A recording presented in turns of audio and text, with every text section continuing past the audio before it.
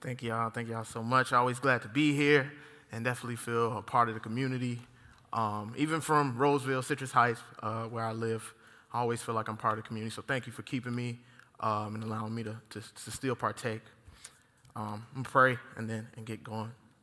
God, thank you so much for your word. Thank you for how it spoke then and how it's speaking now. Be with us as we hear from you today and give us something to carry us through to the next moment. In Jesus' name. So the temple was beautiful. I'll give you a quick history on the temple that he's talking about, the Great Lodge. It was built by Solomon for worship after Israel had spent years in the wilderness with only the tabernacle, right? The tabernacle is what they used to hold the glory of God.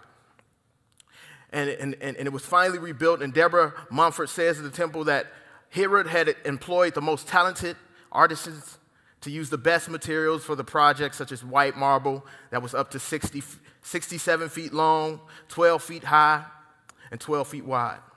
Blue, scarlet, and purple Babylonian tapestries made of fine linen formed a veil at the entrance. And he had installed gold and silver-plated gates and gold-plated doors throughout. The temple meant everything to these people because the temple is what they use to hold the glory of God. And I, too, so many times have wanted to hold the glory of God.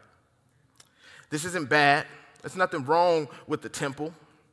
Jesus doesn't call them foolish for having a temple. He just says with sadness, it's going to fall. There's nothing wrong with holding and cherishing these God-breathed moments in our lives. Do you remember that revelation you got 10 years ago that changed your life? That sermon you heard 5 years ago that totally changed where you were going?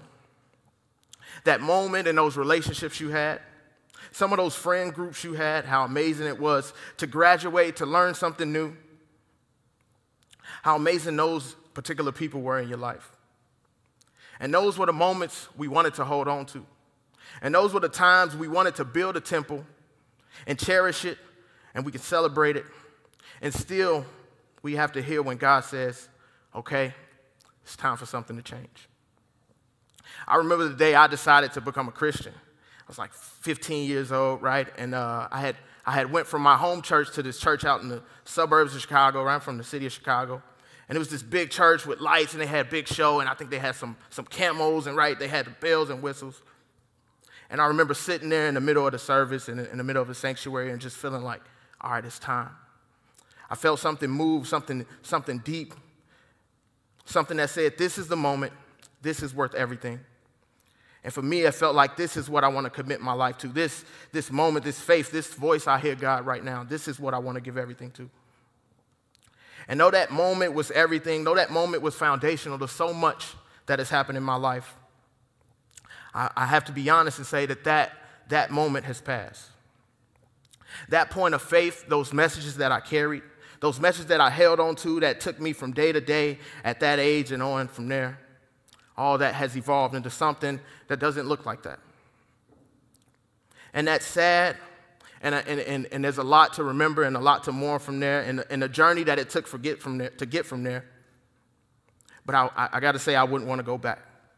And I don't think I can go back. There's a lot of times that I felt like I've experienced the glory of God. And like Peter, when he saw Jesus and Moses and Elijah, he said, let me build a tent here. We need to cherish this moment. And I get it. I want to hold all these same moments. As a society, we've accomplished a lot of great things. Democracy is astonishing, right? This country. But we know, right, as we remember the native people, that those things didn't come justly. And our country was built on principles and practices that were just not right. We can say we did some great things, but also that the temple has to fall. The way it was built wasn't right. I think there's another way that this could be built that's more just. It's not a crime to want to hold on to these moments, to cherish these glorious moments. But Jesus, who knew the temple history, the Jewish people's history, he looks at it with sadness. And standing at it, he says, this temple was going to fall. So that last place you may have saw God, that last glorious experience you had, that last place we reached as a society. Unfortunately, it's going to fall. And the temple might be a moment of sadness too. When a great loss comes, it holds you. It's not necessarily something you adore, but when a great loss hits you, you don't really want to go anywhere else. I recently lost a coworker a couple weeks ago to gun violence up there in Sacramento.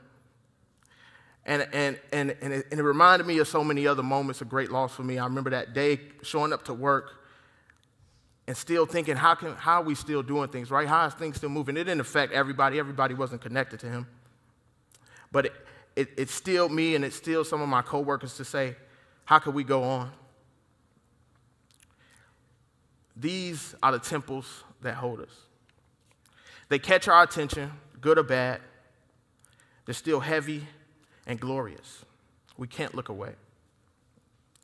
Despite the investment and gloriousness with which these temples were built, Jesus still walks up and says, this thing that you think is the greatest thing, this thing that you think could never fail or could never move or could never change, this thing that holds the glory of God, this too will be destroyed. And it seems so impossible. It leaves us with the same question I think the disciples had, right, when they asked. It gives us the question of, Jesus, if not this, then what? I was talking to a friend recently about transitions and evolutions of faith. And I'm grateful for those shifts in my own life. That since there's something else calling me, there's something else to go to, a greater freedom, right? A yellow light before a green light. But I also cried and mourned because this faith is what has carried me so far. This faith is what my life is built on. This faith is what I went to school for. This faith is where all my relationships are rooted. So Jesus, if not this, then what? And again, we see it with people in good spots. We see it with people in privileged spots, in bad spots, in poverty and oppressive spots. People who feel like they've worked as part of a system that hurts others, but this is all they got. The message, again, is to God. If not this, then what? This is my home. I know something has to change, but what? And it's just like the Israelites in the desert crying out to Moses. They said, it would have been better if we stayed in Egypt. The out there is scary. Stepping out hurts. Why don't we just stick with what we're used to? If not this, then what? And Jesus in a body just like ours, knowing what's at stake if the temple falls. Scripture says a look of sadness came over the face of Creator sets free. Jesus knows how much the temple has meant to us.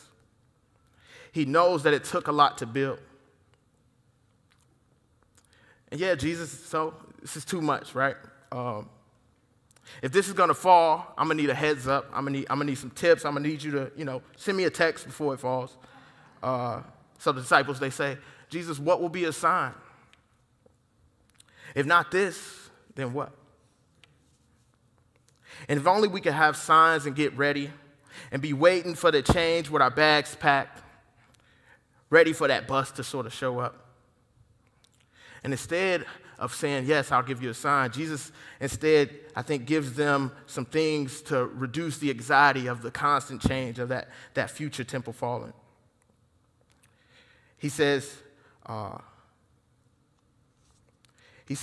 in verse 8, make sure no one leads you down the wrong path. For many will falsely represent me and say, I am the chosen one, follow me, there is no time left. Do not follow after them. So Jesus doesn't give us a sign. He says we have to watch out for those saying there's no time left. For the ones saying we have to rush, we need to do this or we will burn. Jesus is not a fear stoker. He doesn't lead by fear. He doesn't invite his disciples into something to be afraid of or to run from. He doesn't make us anxious and lead us by our fears. Instead, he tells us, yes, the temple will fall. Don't follow the one who's appealing to your fears. Listen to my calm voice that appeals to your soul. Don't run for the quick fix. Don't run after the one who says, I'm the chosen one and I can fix all your problems. Jesus doesn't tell them the exact signs, but I think he gives us a clear sign of who not to follow.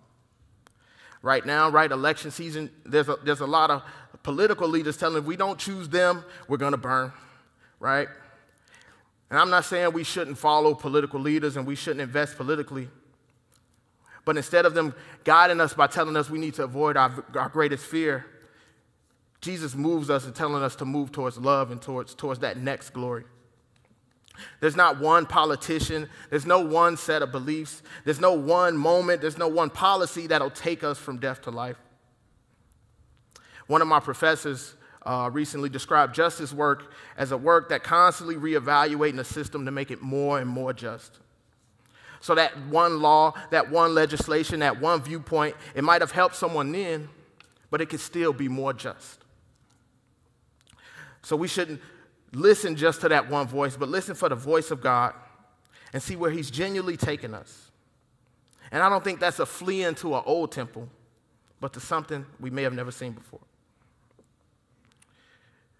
So Jesus is not a God of fear or anxiety, a God who gives you one chance to get it right or you'll burn. He's a God of light burdens, a God of love, a God who chose rest as his grand finale. In verse 9, it says, when you hear the wars and uprisings, do not fear, for these things will come first, but the end is not yet. And so they keep saying the end is here. They want us to think the end is now, but Jesus said 2,000 years ago that the end is not yet, and the same is true now. Even though temples are falling all around us and falling in our own lives, the end is not yet. In verse 11 and 12, he says, there will be great earthquakes, food will be scarce, sickness will spread everywhere, and bad signs will appear in the sky. Before all this happens, you will be betrayed by your own people. They will hunt you down, drag you into their gathering houses, and put you in jail. They will hand you over to the government and officials of the people of iron. And I think he's describing real life things that are going to happen to the people he's speaking to. And I don't think this is meant for all of us and every person who ever follows Jesus. But I think what he is saying to us is it will be hard. Difficult things will be happening all around you and even to you, but this is not the end. And again, this isn't a message he's using to prompt fear, but instead the opposite. He's saying it will be hard. Hard things will be around you. Hard things will happen to you, but the temple has to fall. We've lived in temples of white supremacy. We've lived in temples of devastating capitalism, of a healthcare that's innovative, but it's also become crippling. And so while it was once glorious, it has to fall. We have to imagine what's next. And we have that opportunity, but Jesus still doesn't sugarcoat it. All these things, as it falls, it will be hard. In verse 13, he says, but remember, this will be your chance to represent me and tell them the good story. And Jesus isn't saying when these things are hard, this will be your chance to invite them to church. He's saying this will be your chance to show them how resurrection works. To show them that I told you the temple was going to fall, and I told you that this was not the end, and right in the midst of some of the hardest things in your life, that's when you show them that I implanted resurrection in you, and I implanted resurrection in the universe, and I put it, and so while people are running to the one that says they're going to save you, they're going to watch you and see that this is the good story, that it's not over. They didn't just survive. They imagined and saw something come to light that none of us could have predicted. They didn't flee back to some story of the past, some temple of before, the things that used to be. These people came up with something brand new. Jesus doesn't hate when we stay in the good moments. But in this passage, he's telling us that we don't have to think that the past temples is the best that God can do. And so, like I said, I'm grateful for those moments. I'll stay there for as long as possible. But when that temple is destroyed, I'll be ready. I'll be sad, but I won't be worried that this is the end. I won't be afraid of the things on the outside. I even won't be afraid of the changes on the inside. I know that this will lead me to being able to one day tell that glorious story, that I went from one glory, and for reasons I may not understand, through hell into another glory. So as we lose that attachment from temple, there's three things I think we can hold on to. The first is the Spirit of God. Jesus ascends because he won't let us become attached to the things that might drift, but instead gives us the Spirit which will never leave. In verse 14, he says, "Do not worry about what to say ahead of time to defend yourself, for I will give you the mouth of a wisdom keeper, and no enemy will be able to answer you or prove you wrong." There's going to be some new ideas and some new words. Stop trying to bring up that old way. Don't even worry about what you're going to say. The Spirit will speak up. The Spirit will guide you and be with you and speak to you the new thing that's happening. We don't have to rely on old ways. We don't have to keep going back to old strategies. The Spirit will show us a new way. The second thing I think we have is the story of God. This story reaches back to Eve and to Sarah and through Miriam and Esther and to Ruth and Mary at the tomb and all the women who got Paul through. The story reaches through Rosa and Mammy and Samaria Rice. And this story says again and again, the end is not yet. What used to have to be, does not always have to be. God is faithful. The story is in our own lives. It's in Scripture. It's in the books and the stories and all the lives of the great crowd of witnesses. And it's in other people like us that can attest that despite the chaos, despite all the temples that are fallen, the end is not yet. And the third thing is us. We need each other. In verse 16, he says, "You will be betrayed by your own family members and friends. They will even have some of you killed. They will all hate you because you are representing me and my teachings." And I don't think he's talking about people hating you simply because of your political views. He's talking about you being hated in the same way that he was, because you brought the good news of a new paradigm. A new way that doesn't exploit or exclude, but is rooted in more and more justice that's ever forgiven and God's ever resurrecting love. Something that doesn't fit that us versus them narrative. And we're able to imagine a system in a new way that's more just. This is why Jesus was hated. And so in that, as we come together as a group of people who are imagining a new way and a new just way, we need each other. When all else fails, when our temples fall on the inside and the outside, we may only have each other. And God gave us us. There's God in the us in here. There's God in the us in Sacramento. There's God in us in the street, in the corporate, and the political offices. That is the only God that'll carry us through these moments. We all have temples falling in us and around us. And God in this passage invites us to lose that attachment to the temple. But hold on to the Spirit. Hold on to the story. And recognize that as we go through it together, we need each other to get through. We can let go of our temples mournfully together, and while barely holding on to what we think we might be grabbing to, we can trust God and know the end is not yet. Let me pray. God, thank you so much. Thank you for how you carry us.